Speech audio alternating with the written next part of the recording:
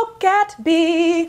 Look at B. $20 to anybody who knows what like semi-Beyonce reference that was. So the photos have finally arrived. The whole twin anticipation is over. A lot of you guys were acting as if you were carrying them right along with her and you couldn't wait for them to come, and they are here and they've arrived. But today I want to discuss specifically the photo. Why we all need to look at this photo a little deeper and a little longer. The three things I want to talk about is one, her making eye contact with the camera, why that's important, revealing a little bit of skin, why that's important, and why Jay-Z never seems to be in any of the maternal photo shoots, and why there is some importance to that as well too. First off, let's discuss that gaze, that direct to camera gaze. Now a lot of times when you look at photos of babies, number one, the mother isn't in them. Most newborn photos are just of the child wearing a 1940s little, what are those things called? Those little side hats that are also headbands, chapeau. Anyways, they're usually the baby by itself, and if the mother is in it, she is cradling, her face is down, or it's the emphasis really on the child. And what Beyonce has done throughout her pregnancy, both with Blue and now with Rumi and Sir, is asserting a sense of self, her not losing herself in motherhood, embracing it as an extension of who she is, not a transition or a replacement of who she is. And there's a lot of people who do that, who abandon their erotic self when they put on this new maternal role, and they forget that part of themselves needs to exist, is important at all, and has a place in society, has a role, that anybody wants to see them as a sexual person, because now they are mother and lover are no longer to be used in the same sentence. And I felt encouraged to watch not just Beyonce, but so many women, specifically in media, who take on the role of motherhood and don't allow that to be the end of their erotic story and of their place as an individual. I think it's problematic sometimes when I see mothers who exchange their profile photos on social media for that of their kids. Like, you can't lose your identity, and while it's an extension of you and a beautiful extension of you, it is not a replacement for who you are. And it is certainly is not an excuse to abandon your erotic self, which needs to thrive. It needs to thrive. Now I want to talk about the little itty bits of skin we got showing. Now, whether or not she had the mommy makeover, which I think is important to note because the average woman shouldn't be blind to the whole snapback phenomenon that happens. Anyways, so for many women, the transition into motherhood is the separation or the divorce of sexuality, not again just from herself, but also from society as well. And they don't help by getting the bowl cut and the shapeless t-shirts and that soggy robe and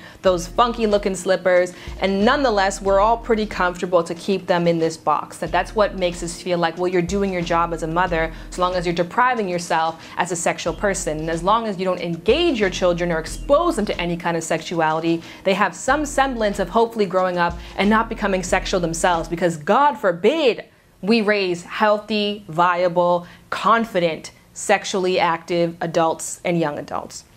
Nonetheless, her not relinquishing that part of herself because it's not motherly, and her determined to allow that to shine through in that little piece of thigh is just a massive, it's a massive thank you to all of that. And finally, because it just got hella loud because I live in LA, thank you very much to the city for doing their job and fixing the roads, but no thank you for doing that while I'm trying to film a video, son. Anyhow though, I want to talk about the fact that Jay-Z is never present in any of these massive maternal moments, whether it be the reveal, the love on top reveal of baby Blue and the bump, or of course the iconic twin pregnancy reveal photos, and then most recently, and whether that's done to preserve his rap career or his image that he has surrounding his rap career, I'm not really sure, but I would like to think that it's done to give Beyonce the space to be adorned, appreciated, and lusted after. For her to be an object of desire, and whether that desire comes from other women or it comes from men who wish that that was a mother of their children or dream of that being their kids, nonetheless of giving her that space to still be a sexual icon.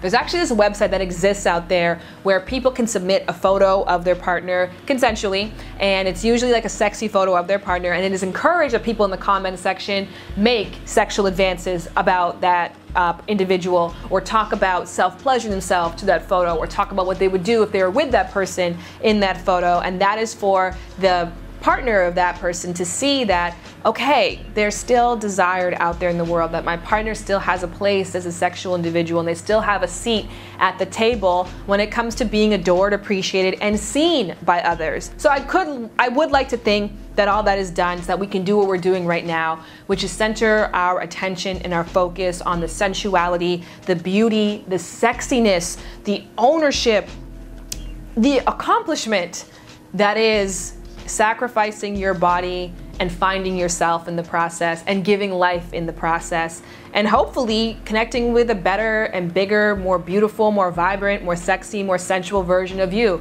which is why I like to think. I actually always remember that Beyonce said in one of her documentaries that she wrote Partition after she just had Blue, and it was at a time when that part of her was so far from reality because she was nursing and going through the whole spit up phase and, you know, having vomit in her hair and all the above, but that she allowed herself to revisit the erotic as a part of reconnecting with a piece of herself that she missed and wanted to reclaim, and how much fun shooting that video was and how healthy shooting that video was. And so I encourage all you mothers out there to write your own partition, to rewrite the script, to rewrite the narrative of what it means to be sensual and a mother, and the importance of maintaining eroticness through your very important and of course crucial job of raising a healthy individual.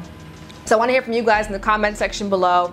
What did you think about the Beyonce photo? What was your gut reaction? Not just like, yes, honey, like, how did it really make you feel when you tuned into yourself? And let's hypothesize, because it's fun. Why do you think that Jay-Z is never in any of these like major monumental photo op moments? And then finally, all of my mothers out there, how have you preserved your sensuality, or what has been your struggle with perverting? What's been your struggle with perverting yourself? Due to popular demand, I am now podcasting daily on Anchor FM. Now that is a place you guys can go to ask questions. You actually leave voice notes and then I answer your questions. So go to anchor.fm/Shan Boody to sign up and to have your daily questions answered. I get it, girl. Oh yeah, I get it, girl. Yeah, I get it, girl. Oh. And if you don't know, get it, girl. Oh. Yeah, I get it, girl.